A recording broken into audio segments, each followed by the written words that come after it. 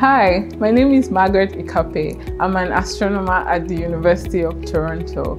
I studied the period of time in the universe when the first stars lit up and how the universe transitioned from darkness to light. This period of time is called the epoch of reionization.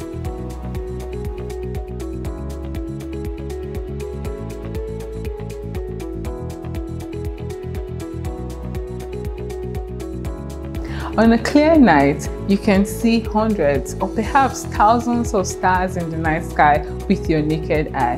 But these stars haven't always been there. According to our current understanding of cosmology, the universe went through a period of darkness for a very long time. That is, there were no stars in the universe. The first stars that formed in the universe probably came into existence about 100 million years after the Big Bang.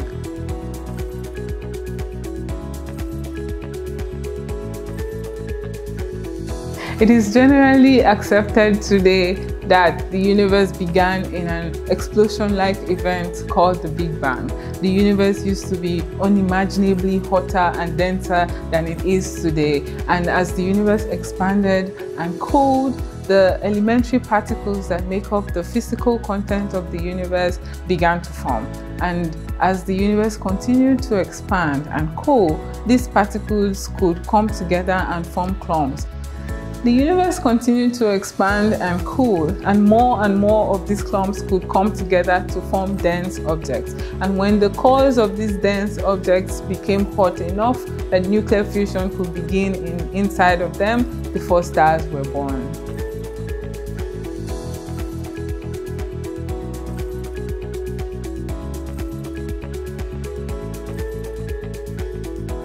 We believe that the first stars were very different from the stars we have today. They were likely very massive, very bright, and they burned through their fuel very quickly. And also, we think that these very first stars contained only hydrogen and helium because that's the only thing that was in the universe at the time.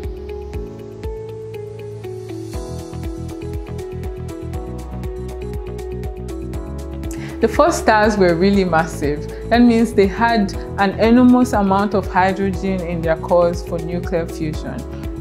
The rate at which they consumed this fuel was greater, so they died away quickly. For us to study these first stars, we have to look back into the distant past of the universe, and that's really not an easy thing to do right now.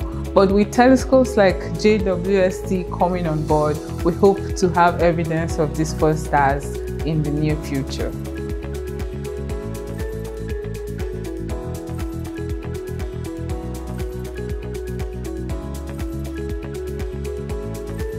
As the first stars burned, they gave off ionizing radiation that caused the transition from a cloudy, non-transparent, neutral universe to a transparent, ionized universe.